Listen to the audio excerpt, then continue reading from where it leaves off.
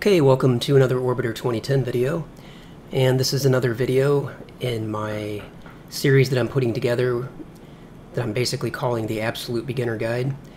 And this video series has an emphasis on people that are brand new to Orbiter.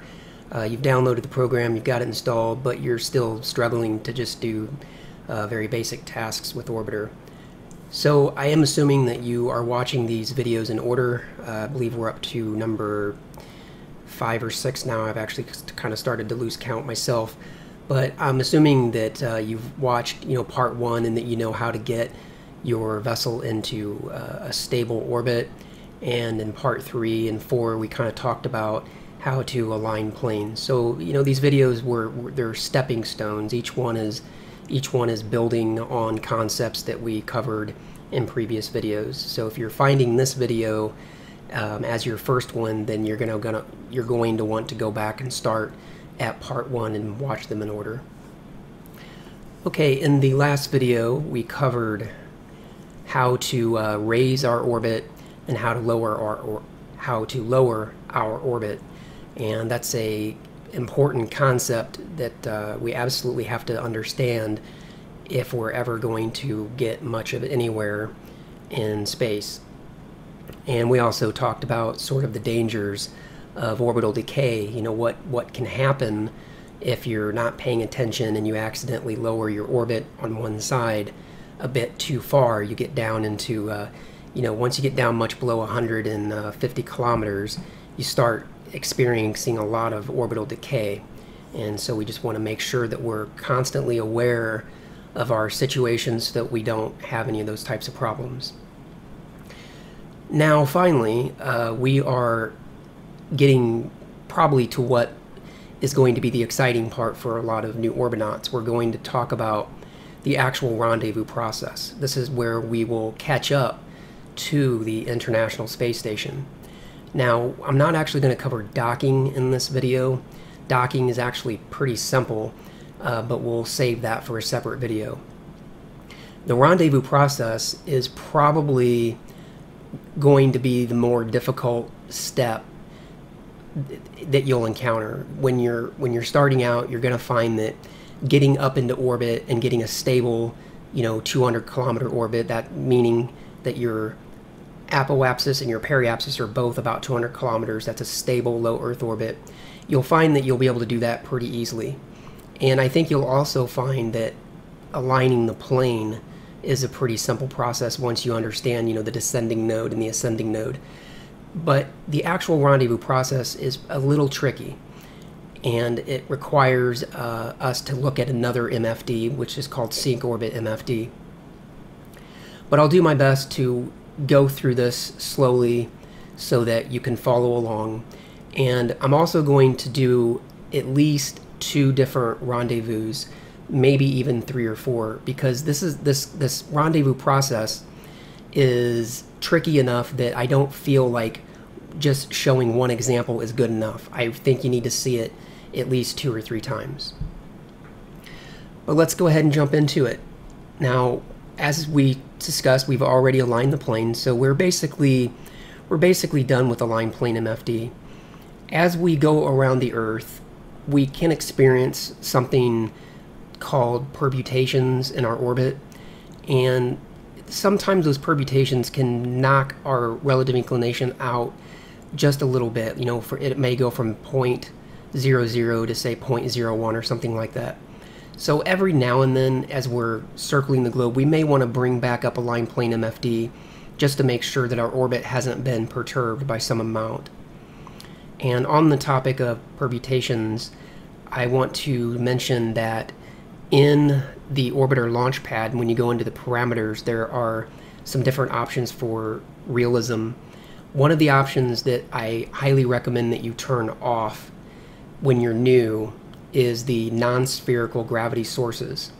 I think it's okay to leave the gradient torque, I think that's what it's called.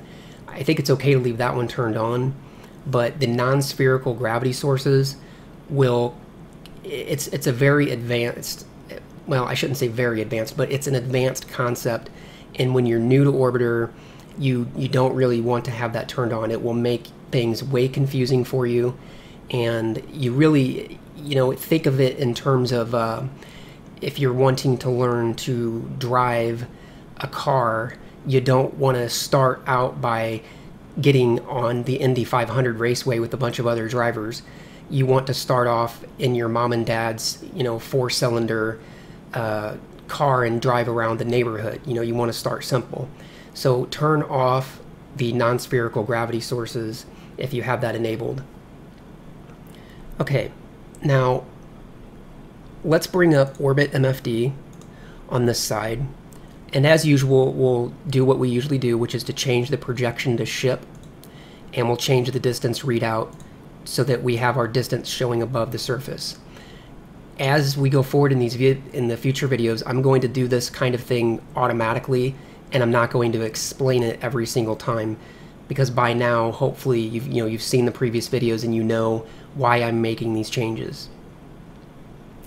What I'm also going to do is target the ISS, and we already know from previous videos how to do that, so I'm just going to go ahead and do that. So what we have here showing in Orbit MFD is this green line is us. This is where we are at in our orbit around the Earth. And this yellow line points to where the ISS is at in its orbit around the Earth. Now there's a few things that I want to show. Right now we have a difference in distance between ourselves and the ISS of, it's not quite a quarter of an orbit, but it's quite a bit. It's, close to a quarter of an orbit. It's going to take us several orbits around the Earth just to catch up to the ISS. Now, as we start getting into synchronizing our orbit, we need to understand how far away we are from the target object before we dive into synchronizing our orbit. And let me just kind of show what I mean here. What I'll do is I'll just warp time forward at 100, and let me press Control F2 again and bring this up, because I don't want to go out to 1,000. That's a little too fast. So let's go to 300. So here we are. We're going around the Earth, and right about probably here, that's one orbit, and we're going around the Earth again. And when the green line gets to about here, that's 2 orbits. And you can see we're catching up. The distance between ourselves and the ISS is getting less. It's decreasing. And that's going to be about 3 orbits right there. So it looks to me like we've probably got 1 or 2 left. Probably 2. So that's the 4th orbit. Probably 1 more orbit, and then we will be basically caught up to the ISS. And somewhere around here, yeah, we're caught up. Okay, so the difference now between ourselves and the ISS is obviously very minimal. It's primarily an altitude difference at this point. We're down here at 200 kilometers, and the ISS is above us at 368 kilometers. Now, we're not going to rendezvous yet. We can't really, because I caught up to the ISS too much. But what I also want to show is what'll sometimes happen when you take off and get into orbit is that you'll end up in a situation like this. Let me fast forward time quite a bit just to get ourselves very separated. A little bit more. You might end up in a situation like this. That is, you took off from your launch site, and when you got into orbit, it turned out that the ISS was basically on the other side of the planet. When that happens, or when you're very far away, even a quarter of an orbit away, the first thing you're going to want to do is actually just let yourself catch up to the ISS before you worry about actually trying to set up your sync orbit MFD. And the reason for that is because we have to go around so many times that the sync orbit MFD doesn't actually have enough. It can't count that far out into the future. The sync orbit MFD can only count out into the future for 18 orbits. So when you're this far away from the ISS, what I think the best thing to do is to just let some time pass so that you can catch up to the ISS. We're not using any fuel to do this. It's a very efficient way to catch up to the ISS. We're just simply letting the laws of physics do the work for us. So if you're in any situation where you're really far away from the ISS, the first thing you're going to want to do is just a little bit of time warp. And when you're that far out, you actually can go ahead and go to 1,000. I do not recommend going above 1,000. You will find in a lot of cases that if you hit 10,000, especially if you go to 100,000, you'll just buzz right past the ISS. So just be a little patient. Just use 1,000 time warp and just let some time pass. You'll notice I am catching up to the ISS. It's going to take a few orbits, but I will catch up eventually. So just let that happen. And of course, you're going to be wondering, well, how close do I want to get? And we'll cover that here in a second as I get closer. Now I'm down to about, I'm still a little more than a quarter of an orbit away. That's too much. I want to be closer than that before I start worrying about sync orbit, I mean. And we're closing the distance.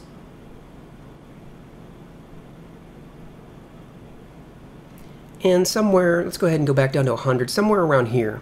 This is pretty good. Take a look at this to where you've got like a good looking V, you know, to where it's not just really big like that, but like that, like a V shape.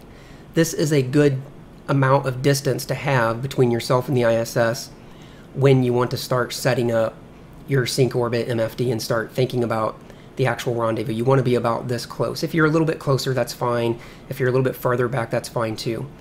The problem is if you get too close to the ISS, then you actually end up passing it before you can set up your maneuvers.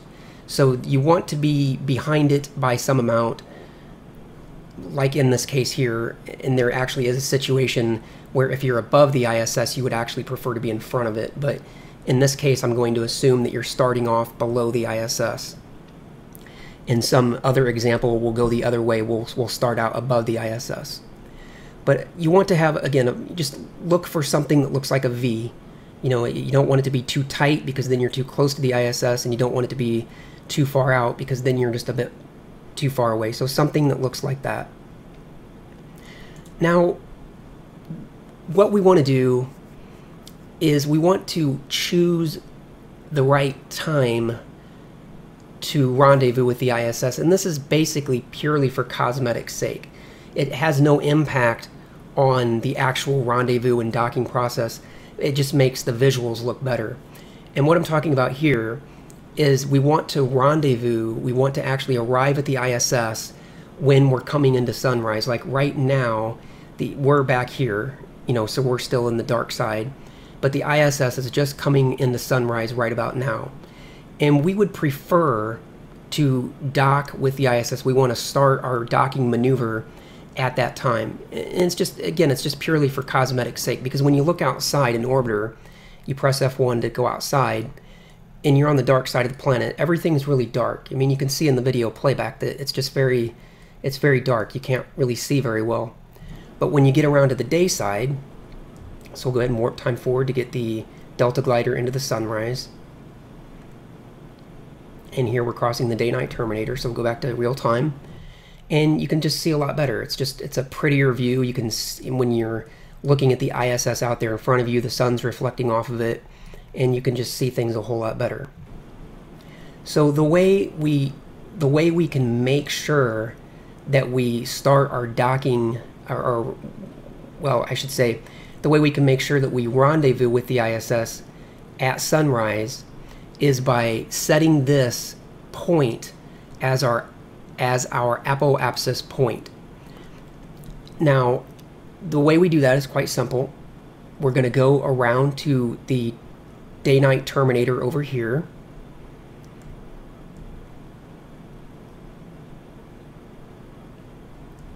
Just fast forward time a little bit. And you'll see the Delta glider here in just a moment coming into the sunset. Now I'm going to go to the prograde position, because if I want to adjust my apoapsis, I want to raise it just a little bit. By raising my apoapsis just a little bit, I will actually set my apoapsis to be over here, and you'll see what I'm talking about as we get to this point here in just a moment. I'm still a little bit back, so I want to go forward a little farther before I do this. And again, the prograde autopilot's on, but since I'm only going forward a little bit, it's okay to go ahead and use 10x even though the prograde autopilot's on. And I just want to wait till my ship crosses that day-night terminator. Or, you know, pretty close. It doesn't have to be exact, but basically right about here. Now, notice that my orbit is basically perfectly circular. That means that every point of my orbit is the same height as every other point. So by just using a little bit of translation here, I don't even have to use the main engines. I can just switch to translation mode. Rotation. That's rotation. That's not what I want. Translation. That's translation. Now I'm facing prograde. So since I'm facing the direction of flight, if I add in a little bit of forward thrust using translation, you notice it's raising my apoapsis. It's 205.4. And my apoapsis is being raised on the opposite side. So you can see the, let me do this. You can see the screen bubble here. That's where my apoapsis is at right now. And I want it to be basically right here. So I'm just going to press 6. And you can see that green bubble here is moving around this direction. And I'm just going to press 6 a few times just to make sure that this point over here on the opposite side is my apoapsis. Just a little bit more. And it doesn't have to be exact. Right where it's at right now is fine, but that's good enough. So what I've just done is I've established, let me switch back to the mods. Now notice my orbit's no longer perfectly circular, but that's fine. But what I've done is I've now established this point in space as my apoapsis, my high point. And that happens to be right about here where the day-night terminator meets and we get into sunrise. Now the reason I do this, the reason you want to do this, is because we have 2 points in our orbit that make for very convenient locations for rendezvous. We have our periapsis point, which is here, and we have our apoapsis point, which is here. Any other point of the orbit, it's trickier to try to rendezvous at some arbitrary point in your orbit because there's no markers. That's really the only reason for it, is there's no markers anywhere else along the line. The only marker that we have is this green bubble here that's filled in, and the one that's filled in is our periapsis. And we have this green bubble over here that's not filled in, and that's our apoapsis. And we just need to know where these points are at. Okay. Now, what I'm going to do is I need now to make sure that my apoapsis is the same altitude as the ISS. But I don't know what the altitude of the ISS is at this point. So here's how we figure that out. And this is also why we start doing things when we're a bit far back, because we have to go around a few times. The way I can find out what the ISS's altitude is at this point is just by doing a bit of time warp. So we're going to do quite a bit of time warp. So I'm going to turn off the prograde autopilot, try to get in the habit of thinking about the autopilots every time you get ready to do time warp. Remember to turn them off. What I'm going to do then is just press T a couple of times, and I'm watching this yellow dash, or this yellow long line here. When it gets over to this point, I'm going to take note of what the altitude is at that exact moment. And let me just show you what I mean when we get to that point. As it gets close, go back to 10 so that you don't overshoot. We're at 10x. And now we're basically right there. So let's go all the way down to 0.1. So now we're not even real time, we're less than real time. This, and if it helps, you can turn off the graphics or turn off the information for a moment, because sometimes the bubble will be at a point where the information's blocking it. So if you press mod, you can toggle this stuff off. But right now you can see this long yellow line, which is the position of the ISS, is pointing to exactly the point of my apoapsis. So I want to know what the altitude of the ISS is right now, and that is 361.3. So I need to write that number down. 361.3. Now I can go back to real time by pressing T. So what I need to do is I need to raise my apoapsis so that my apoapsis at this point is 361.3 kilometers. Now, how do I raise my apoapsis? Well, remember, everything that we do when we're raising and lowering our orbit has to be done on the opposite side of the planet. So I can't raise my apoapsis here. I have to go around to my periapsis in order to raise my apoapsis. So I'm going to go ahead and warp time forward at 100. That'll be sufficient. And I know when I'm going to be at my periapsis because my PET, time to periapsis, or periapsis time, is given to me here, but I can also just see the long green line as it gets closer to that point. That's how I know. But I want to kind of watch the PET. When the PET gets down to about 100, remember, I want to come back to real time and give the autopilot time to do its work. So we're getting close. Let's go back to real time. Now let's go prograde, because I need to raise my apoapsis. And whenever we need to raise our altitude, we need to be facing the direction of flight. We covered this in the previous video, raising and lowering the orbit. Whenever we need to raise our orbit, we need to be facing the direction of flight, and that's prograde. So just giving the autopilot time to settle.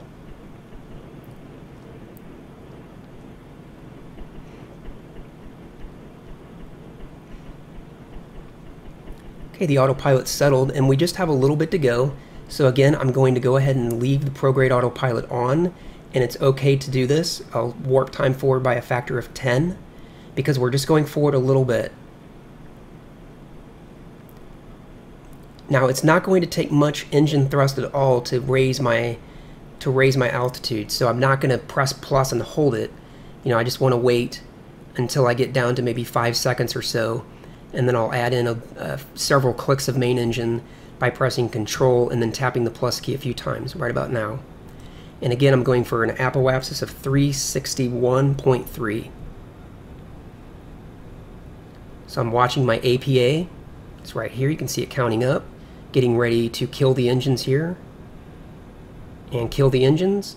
Rotation. And now we'll get the rest of it with translation. And again, we're going for 361.3. So now we're very close. Now I'm going to press Control and hold it, and hold down the 6 key just to get the last little bit. Okay, that's done. Now I can go ahead and turn the prograde autopilot off. Now understand what just happened there. I found that the altitude of the ISS at that point was 361.3 kilometers. So I raised that side of my orbit so that my altitude would be 361.3 kilometers at that same point. But we still have an issue of time. Right now, the ISS will pass this point, and I will pass that point, and at that point we're both at the same altitude, but the ISS may be, 2 or 3 minutes ahead of me. And because things obviously are moving so fast in space, if the ISS is ahead of us by more than a few seconds, then we're talking thousands and thousands of meters. So if it's ahead of me by 2 or 3 minutes, then there's no way we'll ever catch up to it. So what we have to do now is we have to synchronize our orbits so that at some point in the future, I will pass this point in space at the exact same moment that the ISS will pass that point. And that's called a rendezvous. We're basically crossing a point in space at the same time, and we want our relative velocities to be fairly low so that we don't have a lot of correction to do. So let's learn now how to use sync orbit MFD. We will bring up sync orbit on this side, and we get to that by obviously pressing select and then sync orbit. Now by default, this is what it looks like. There's not a whole lot going on, and it should be fairly obvious that what we need to do is target the ISS because there's nothing else that we can do. So we'll press target, and this works the same way as every other MFD, so I won't go into a lot of detail here. But when you press target, you can't click spacecraft. You have to press target, use the arrow key, go over to ISS that way, or simply by name, hit enter and type ISS. Now, what we have to do here, the reference for our rendezvous point by default is set to intersect 1, and this really doesn't mean anything to us. So the way we change our reference is by clicking mod, and it goes from intersect 1 to intersect 2. The one that we want is going to be SH apoapsis, because we chose the apoapsis as our rendezvous point. So here, SH apoapsis means ship. Ship is me, that's us. So we're picking the ship's apoapsis as our rendezvous point. Notice that this line's pointing to here, and that's basically, you know, if you were to superimpose this over top of this, you would notice that this point is pointing to that position right there. Now there are a couple of others. There's target periapsis, which is over here. There's target apoapsis, which is over here. And target, of course, is the ISS. So the other options would be to rendezvous with the target's apoapsis or periapsis, but we're not going to do that. I'm tripping over my tongue there a bit. I would tell you to not do that either. You always, when you're starting out, always choose probably the ship's apoapsis is probably going to be your safest bet when you're starting out below the ISS and you need to raise your orbit out.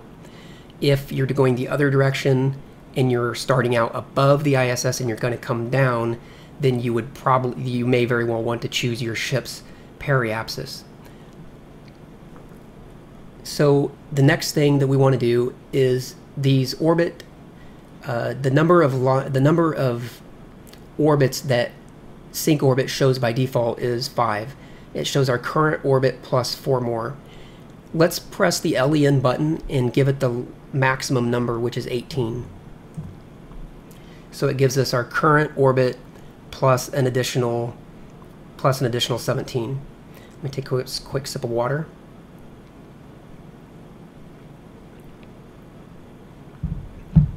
I found sync orbit to be pretty confusing when I was brand new to Orbiter, so I'll try to spend a little bit of time here trying to maybe explain some things that would have benefited me back in the day.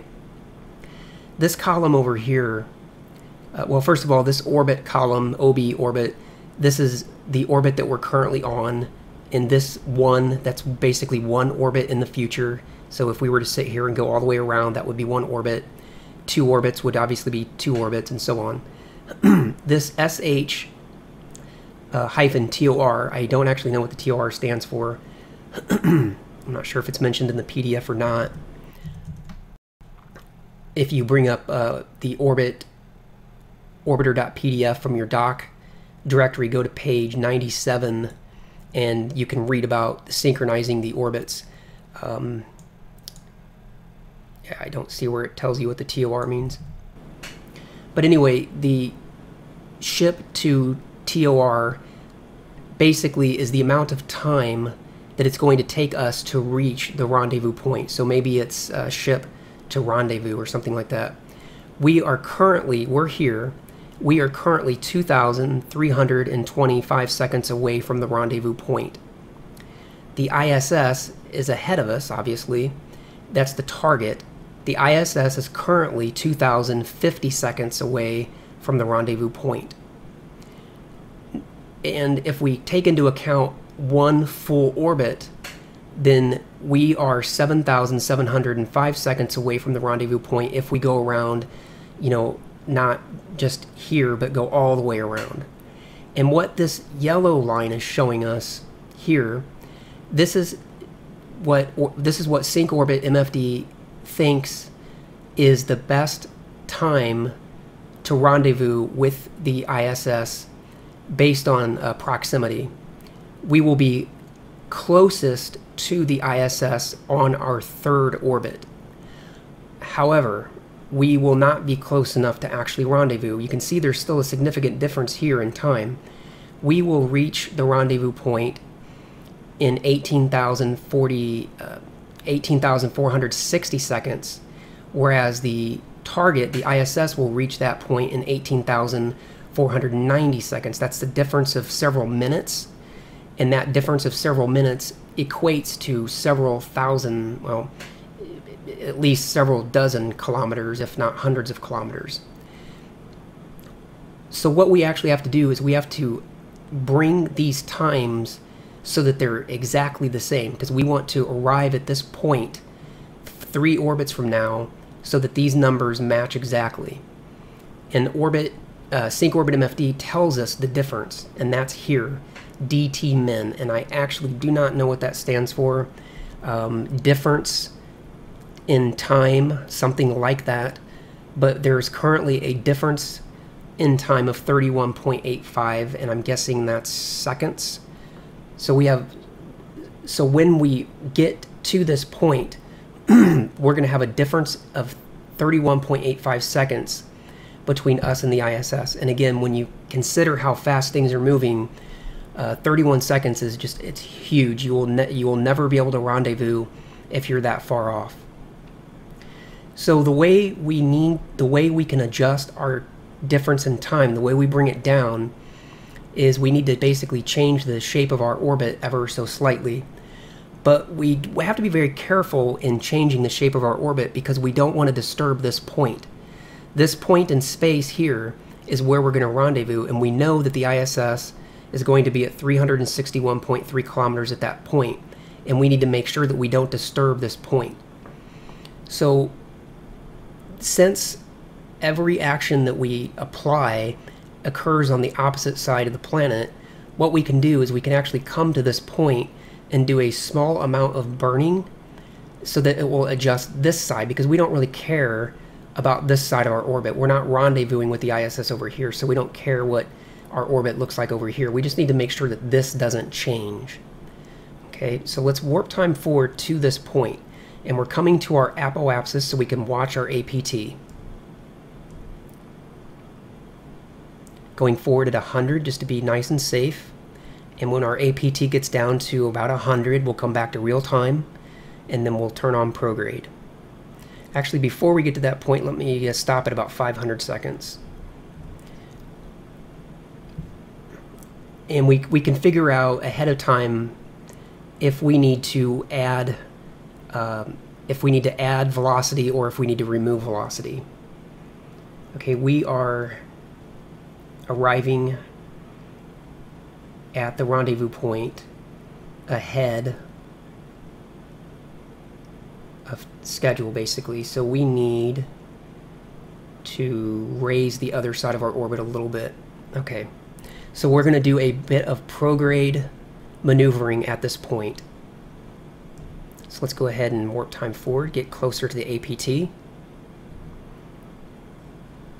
And we're almost there, so let's go back to real time and let's go prograde. And when you do this particular maneuver, you can actually always be in the prograde position. You don't have to be retrograde. What you can do, if you need to reduce a little bit of velocity, you can be in the prograde position and then use backwards translation, which would be the same thing as using, which would be the same thing if you were retrograde and using forward translation. But that might be a little confusing, so I won't go into any more detail on that. We're 151 seconds away from apoapsis. Let's go ahead and warp time forward again to get closer to that point. And what I'm going to do when I get to that point is I just want to use a little bit of forward translation to bring the DT min down, and this will, you'll see that this will come down very quickly. So let me just go ahead and warp time forward here, 10x, and I'll get this all the way down to just maybe 2 seconds. Okay, we're almost there, so back to real time so we don't overshoot. Make sure translation's on. Rotation. Translation. Okay, we're at translation, and we're basically there. So now, with just a little bit of 6, press and hold 6, you can see that DT min over here coming down. And I'm doing this just with translation. I'm not using the main engines. Okay, we're almost there. And when you get really low, down to 1 second and less, switch over to Control 6, because this is very, very sensitive. And there we have it. We have a DT min of 0. Now you'll see what's happened is that this number here, our timing for this third orbit, which this is our current orbit, second orbit, third orbit, these numbers now match exactly. So we will be at this point in 16,190 seconds, and the ISS will be at that point in 16,180 seconds. We'll see they match exactly. Now, I want to talk again one last time about permutations. As we circle the globe, the DT min may slip slightly, especially if you have to go around 10, 11, 12 orbits. What I do is basically just go ahead and circle the globe several times, but when you're down to your last orbit, you just want to make sure, again, that your DT min is 0.00 or very close to it. If it's off by 0.01 or something, you'll probably be okay, but you really want it to be as close to 0.00 as possible.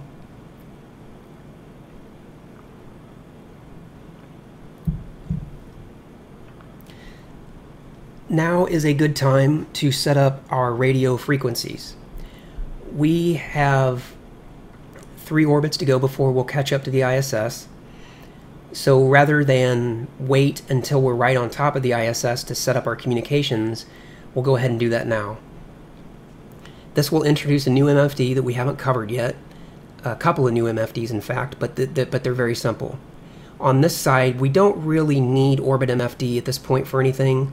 So we'll go ahead and bring up ComNav on this side. So just select ComNav.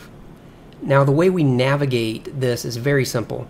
This SL plus makes this the active frequency, or I should say it makes this the active line so that we can adjust the frequency for this line.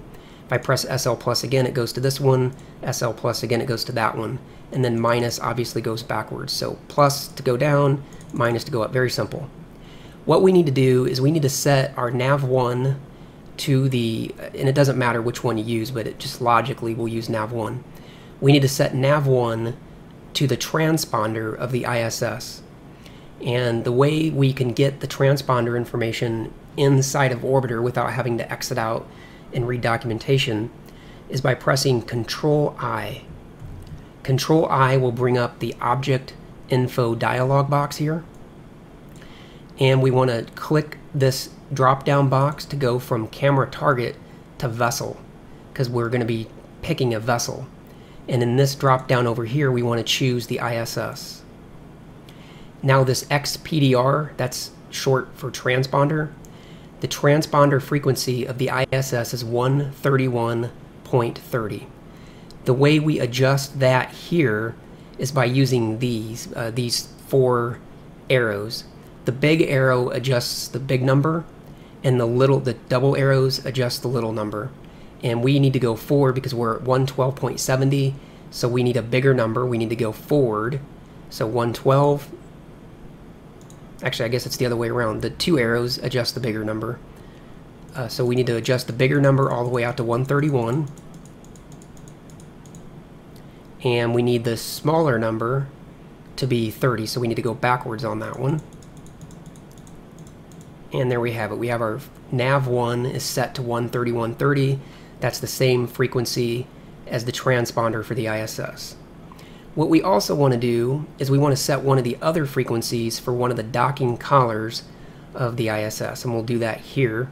You can see there's 5, so we can pick any other one, but it just makes sense to use number 2. And we can pick number 1, 2, 3. I actually like number 3 the best. There's a reason for it, which I won't get into now. Someday later I'll talk about it. Basically, it has to do with the orientation of the docking collar. If you pick number 1, it appears as though you're docking upside down, and I just don't like that. So pick number 3. And we need to go, the docking collar number 3 is 137.20, so we need this number to be bigger, so we'll go forward to 137, and this is already set to 20, so we're good. So we've got the transponder, and we've got a docking collar picked. So we'll go ahead and close that out. Now, we don't do anything else with this ComNav MFD. That's all you use it for. You just use it to set frequencies. So now we'll click select, and we want to bring up the docking MFD. And right now we're too far away from the ISS to get any information from it, but you can see that nav1 is set to 130/130, which was the correct transponder of the ISS. If you click nav, you go to nav2, nav3, nav4, and we didn't set nav3 and nav4 to anything, so these are just arbitrary settings. So we want to have this set for nav1 as we go around and get ready to approach the ISS. Okay. Now there's nothing left for us to do except warp time forward, because we're 15,860 seconds away. So we're just going to warp time forward to get closer to the ISS, you know, catch up to it. We'll go ahead and do that at 100. Maybe, yeah, we'll just do 100 again. Be patient.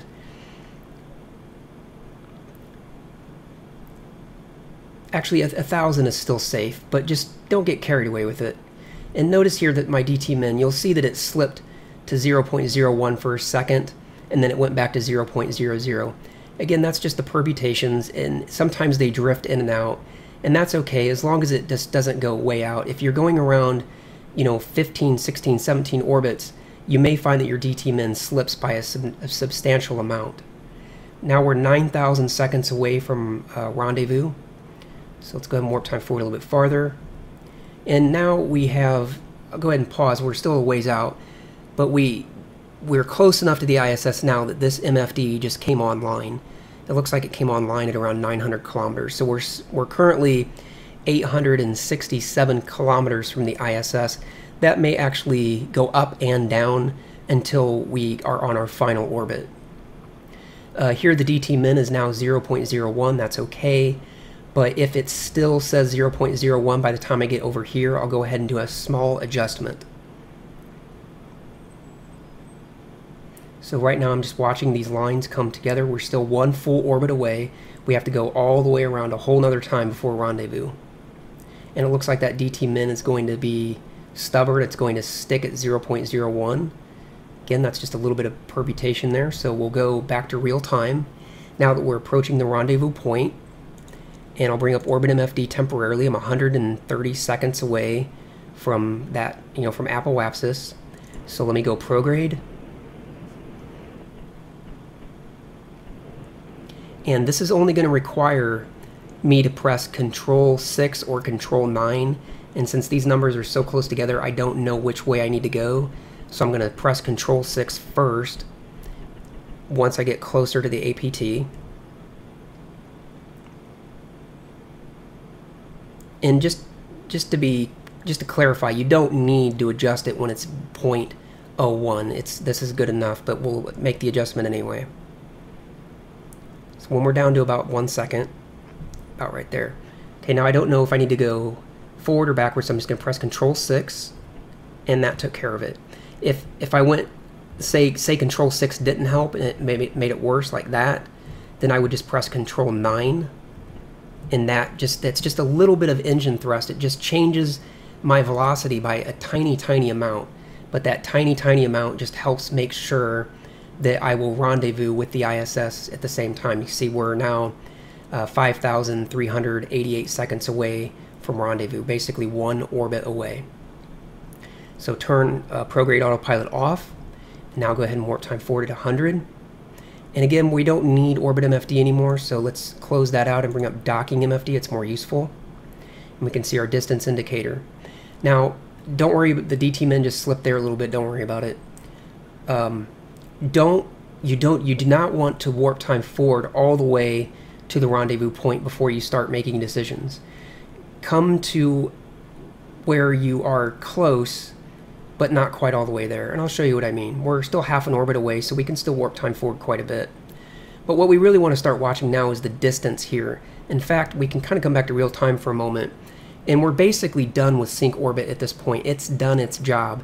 It has allowed me to synchronize my orbit so that I'm going to rendezvous with the ISS over at this point. I don't really need this MFD up anymore.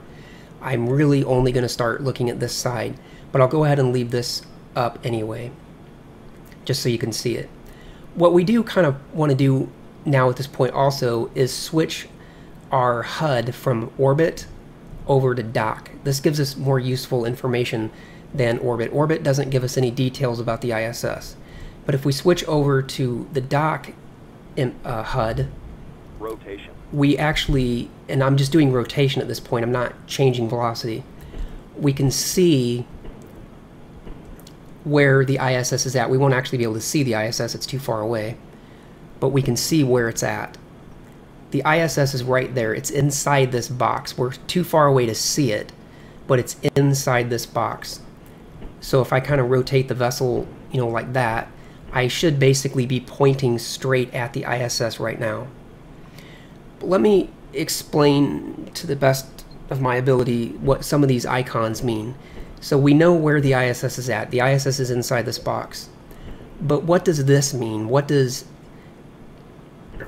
this bullseye mean? It's the velocity vector. This is the velocity vector of the ISS, and there's actually two of them, just like with our own. If we go backwards, if we turn the ship the other way, we have the positive velocity vector that we were just looking at, and on the opposite side, we have the negative velocity vector. As we're approaching the ISS, we're going to need to eliminate whatever difference we have in velocity. Think about driving down the highway and you're in a car and you're doing 45 miles an hour or whatever, and there's another car that wants to rendezvous with you. They want to pull up beside you and have a conversation, which would be a terrible idea, but let's just bear with me. So they're driving down the road and they're trying to catch up to you and they're going 100 miles an hour. What they have to do in order to, rendezvous, in order to get up next to you, once they pull up beside you, they're going to have to slow down to meet your velocity, or else they're just going to pass right by. That's basically what we're going to have to do when we catch up to the ISS. There's a difference in our velocities. We're going to be traveling faster than the ISS. So once we pull up beside the ISS, we need to slow down. So these indicators for the ISS, the negative velocity vector and the positive velocity vector, are basically telling us which way we need to orient the vessel in order to change velocity. Currently, our difference in velocity is 166 meters per second. That's quite a bit, but it's going down as we get closer. When we arrive near the ISS, we're going to want to there's two possibilities.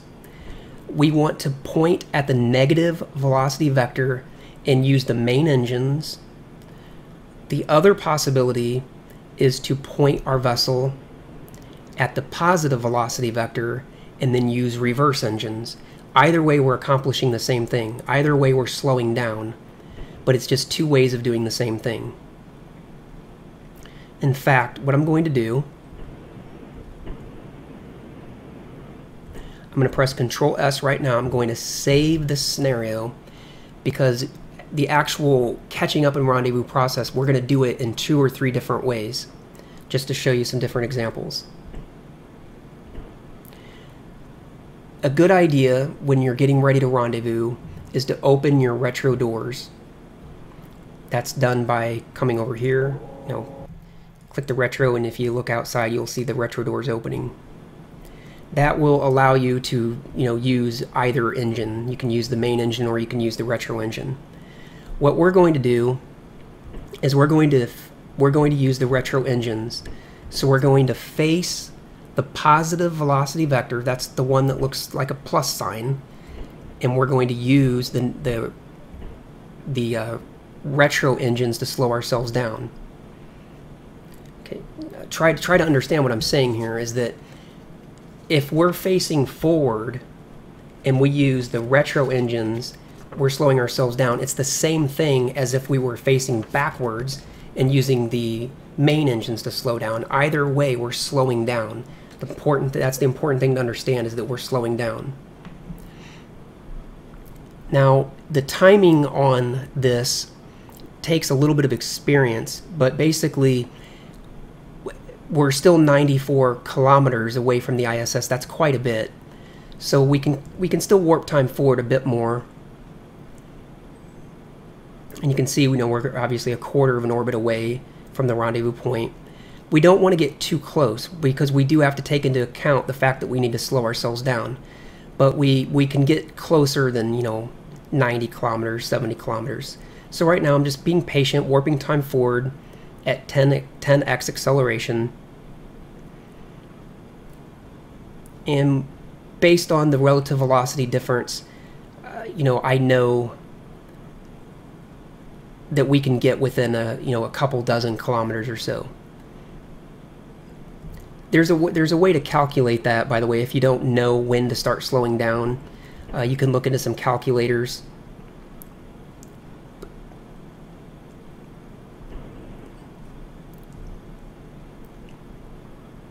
Let's go forward a little farther. We're still 45 kilometers out, and it's just not going to take that much time to eliminate this velocity. And again, as we get closer to the ISS, since we're climbing uphill at this point, we're slowing down ourselves. But the ISS is right there. It's inside that box. We can't really see it yet.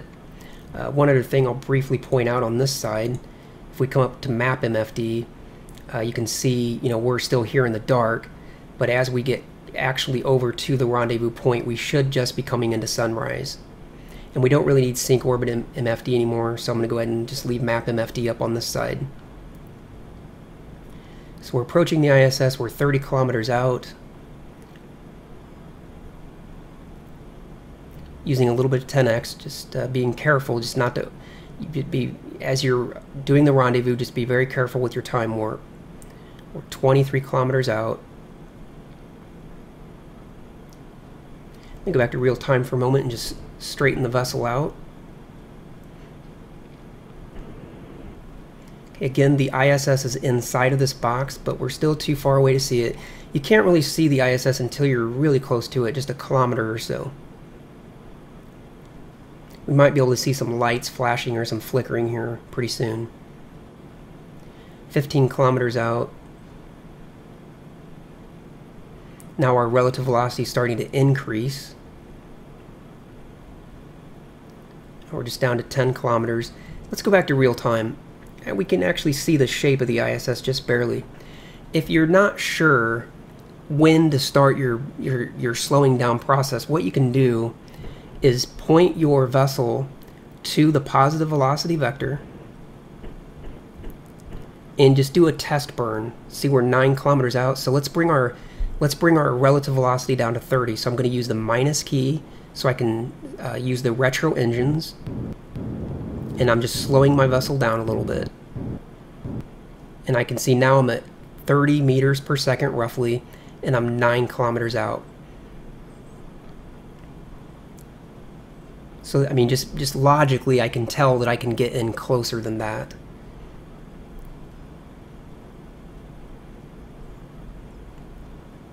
So let's go forward a little bit farther at 10x. Let's go down to 5 kilometers.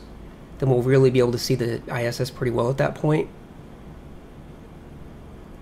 Let's go back to real time. So let's say that now again, you don't know if you should do all of your braking. Well, what you can do, again, rotate your vessel to the positive velocity vector so that it's right smack dab on the center, and just slow down a little bit more.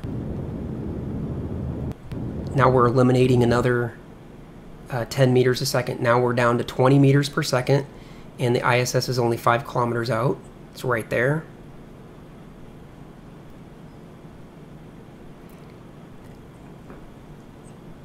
And I want to basically be within a kilometer of the ISS before I get my relative velocity to 0.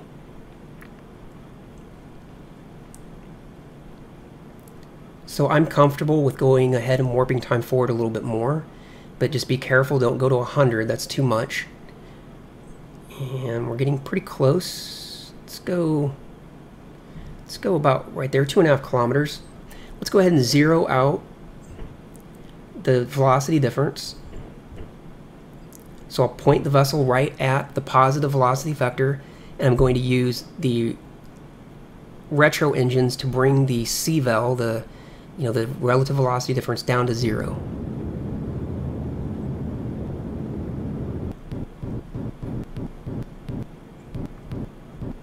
About right there. Now I am 2 kilometers away from the ISS, and I'm not getting any closer to it or farther away from it. What you do at this point is you switch over to translation thrusters, and now we want to bring the velocity vector over to the ISS. Rotation. Translation. Rotation. Just give me 1 second here.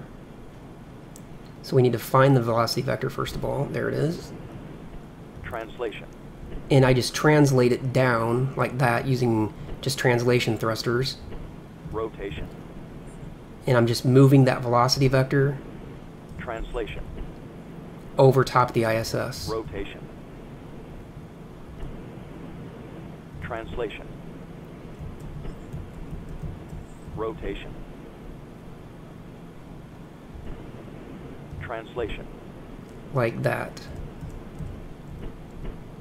Now, Rotation. I want to rotate the vessel so that I'm pointing at the ISS.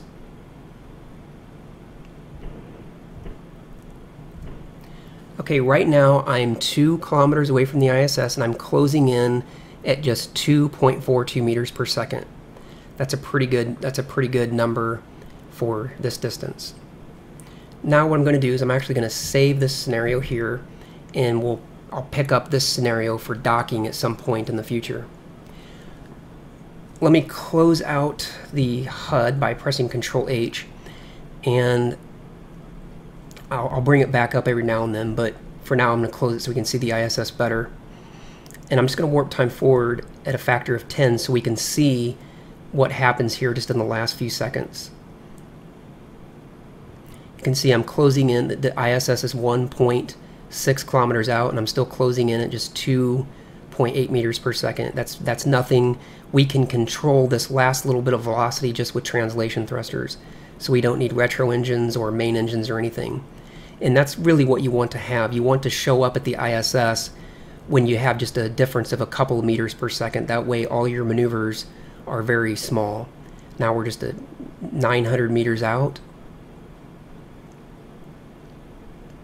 800 meters out, 700, and when we get down to about 500 I'll go back to real time.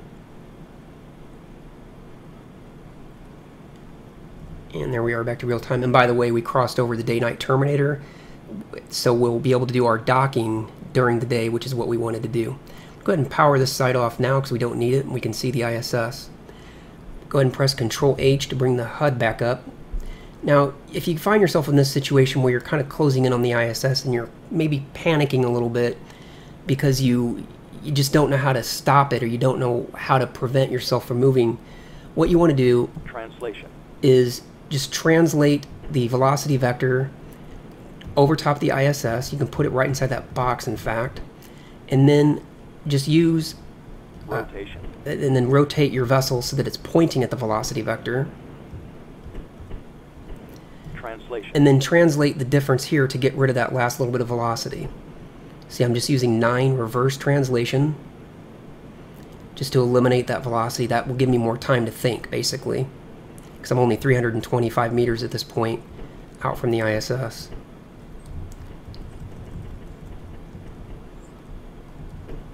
Again, just eliminating some velocity there.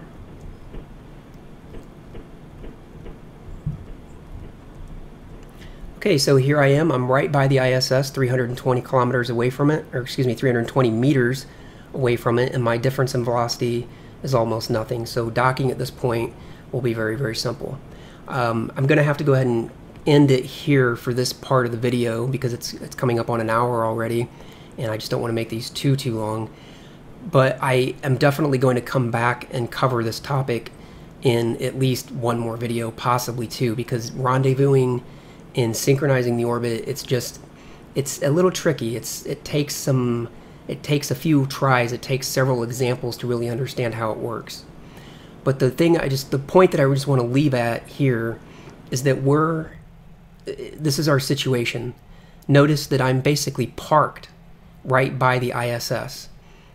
if I warp time forward, I will drift away from the ISS. So I do require Rotation. some Translation. occasional translations to keep myself here in position. You know, it's just maintenance basically. That CVEL is kind of what I'm looking at. It needs to basically be 0.00 in order for me to stay here by the ISS. So if I were to try to warp time forward at 1,000 right now, I would eventually drift pretty far away from the ISS. But for now, I'm basically parked here. I've got lots of time to sit here right by the ISS. My difference in velocity is basically 0, and I can now come over and dock quite easily. Okay, well, I hope you enjoyed this part of the video, and if you like this series, please click the like button down below. And if you like my style, go ahead and subscribe to my channel so that you can see all my new videos. And check my description down below for a link to my Facebook page. I have an Orbiter Facebook page where I post all my videos, and occasionally I'll post some various pictures and other things that you don't see here on my YouTube channel. So go ahead and subscribe to my Facebook page as well. And I will see you in the next video.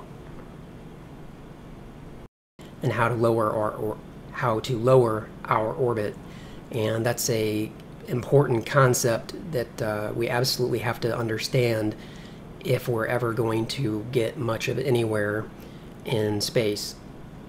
And we also talked about sort of the dangers of orbital decay. You know, what can happen if you're not paying attention and you accidentally lower your orbit on one side a bit too far. You get down into, once you get down much below 150 kilometers, you start experiencing a lot of orbital decay.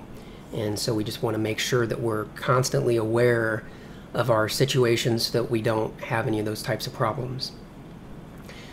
Now finally, we are getting probably to what is going to be the exciting part for a lot of new orbinauts. We're going to talk about the actual rendezvous process. This is where we will catch up to the International Space Station. Now, I'm not actually going to cover docking in this video. Docking is actually pretty simple, but we'll save that for a separate video. The rendezvous process is probably going to be the more difficult step that you'll encounter. When you're starting out, you're going to find that getting up into orbit and getting a stable, 200-kilometer orbit, that meaning that your apoapsis and your periapsis are both about 200 kilometers, that's a stable low Earth orbit, you'll find that you'll be able to do that pretty easily. And I think you'll also find that aligning the plane is a pretty simple process once you understand, the descending node and the ascending node. But the actual rendezvous process is a little tricky, and it requires us to look at another MFD, which is called sync orbit MFD. But I'll do my best to go through this slowly so that you can follow along. And I'm also going to do at least 2 different rendezvous, maybe even 3 or 4, because this rendezvous process is tricky enough that I don't feel like just showing one example is good enough. I think you need to see it at least 2 or 3 times. But let's go ahead and jump into it. Now, very advanced, but it's an advanced concept, and when you're new to Orbiter, you don't really want to have that turned on. It will make things way confusing for you, and you really, think of it in terms of if you're wanting to learn to drive a car, you don't want to start out by getting on the Indy 500 raceway with a bunch of other drivers. You want to start off in your mom and dad's, 4-cylinder car and drive around the neighborhood. You want to start simple. So turn off the non-spherical gravity sources if you have that enabled. Okay, now let's bring up Orbit MFD on this side. And as usual, we'll do what we usually do, which is to change the projection to ship, and we'll change the distance readout so that we have our distance showing above the surface. As we go forward in the future videos, I'm going to do this kind of thing automatically, and I'm not going to explain it every single time, because by now, hopefully, you've seen the previous videos and you know why I'm making these changes. as we discussed, we've already aligned the plane, so we're basically done with aligned plane MFD. As we go around the Earth, we can experience something called permutations in our orbit, and sometimes those permutations can knock our relative inclination out just a little bit. You know, it may go from 0.00 to say 0.01 or something like that. So every now and then, as we're circling the globe, we may want to bring back up aligned plane MFD just to make sure that our orbit hasn't been perturbed by some amount. And on the topic of permutations, I want to mention that in the orbiter launch pad, when you go into the parameters, there are some different options for realism. One of the options that I highly recommend that you turn off when you're new is the non-spherical gravity sources. I think it's okay to leave the gradient torque, I think that's what it's called. I think it's okay to leave that one turned on, but the non-spherical gravity sources will, it's a very advanced, well, I shouldn't say. Okay, welcome to another Orbiter 2010 video, and this is another video in my series that I'm putting together that I'm basically calling the Absolute Beginner Guide. And this video series has an emphasis on people that are brand new to Orbiter. You've downloaded the program, you've got it installed, but you're still struggling to just do very basic tasks with Orbiter. So I am assuming that you are watching these videos in order. I believe we're up to number 5 or 6 now. I've actually kind of started to lose count myself, but I'm assuming that you've watched, part 1, and that you know how to get your vessel into a stable orbit. And in part 3 and 4, we kind of talked about how to align planes. So these videos they're stepping stones. Each one is building on concepts that we covered in previous videos. So if you're finding this video as your first one, then you're going to want to go back and start at part 1 and watch them in order. Okay, in the last video we covered how to raise our orbit